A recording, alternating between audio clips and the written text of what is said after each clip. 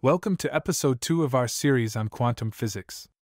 In this episode, we will explore one of the most famous experiments in the history of science, the double-slit experiment. This experiment challenged our understanding of the nature of reality and revealed the strange and mysterious behavior of quantum particles. The double-slit experiment involves a beam of particles, such as electrons or photons, fired between two slits in a barrier and onto a screen. If the particles behave classically, they should pass through the slits and form two distinct patterns on the screen corresponding to the two slits.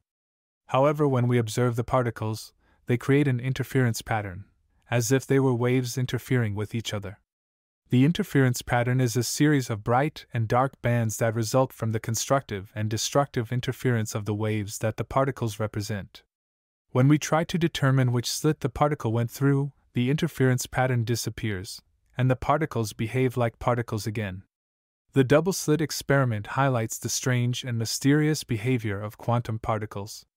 It shows that particles can exhibit both wave-like and particle-like behavior, depending on whether or not they are observed. This is known as the wave-particle duality, and it raises questions about the fundamental nature of particles and the role of the observer. The quantum Xeno effect arises from the wave-particle duality of quantum mechanics. According to the wave function of a quantum system, a particle can exist in a superposition of different states, each with a different probability amplitude. When a measurement is made on the system, the wave function collapses into one of the possible states, with a probability determined by the wave function. The quantum Xeno effect states that repeated measurements of a quantum system can prevent it from changing, effectively freezing its evolution in time.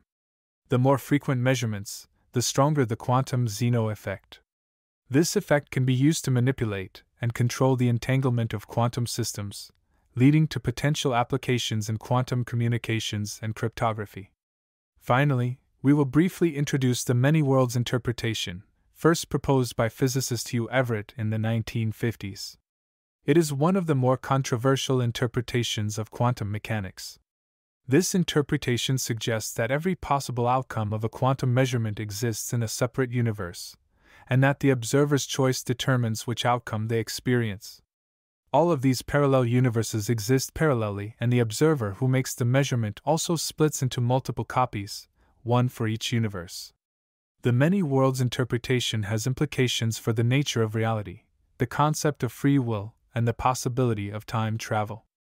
In conclusion, the double-slit experiment is a powerful demonstration of the strange and mysterious behavior of quantum particles.